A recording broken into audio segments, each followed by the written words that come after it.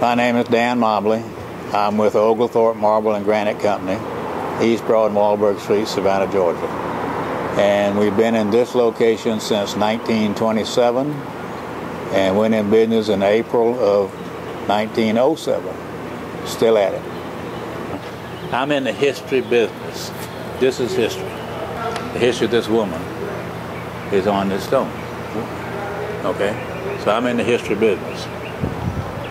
And I look at history, I like history. And I have some of the older tools here, and I have, when we first started using sandblast, you bought rubber in a pound block, and you cut it up small,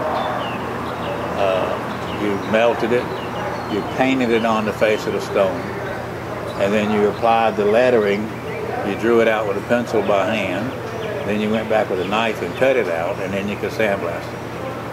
This is simple. I got into this business to start with in 1962.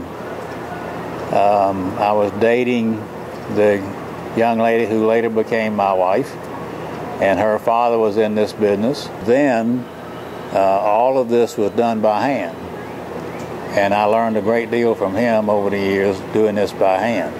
This is the last name. So rather than put A-N-D, it would spell and, we put the big, made the last name initial larger and put it in the middle, like you would see on a pillowcase or something like that. And now it doesn't spell and. But it, you know, just, you have to look at things for a lot of different ways. These bricks are the last batch that we've done of bricks that are going to be used at the World War II Memorial downtown. People buy these, I'm not aware of how much, but anyway, they purchase these, we letter them, supply them to them, and money is being used to pay for the monument. It bothers me to go out to the cemeteries, and I do that daily, and you run across graves out there that are old. Some of them 30, 40, 50 years old, and there's no stone on them to mark them. And that bothers me personally, that they didn't get marked. And you know, don't ever give up hope though, because a few years back we put up a stone on the 100th anniversary of the death of the couple.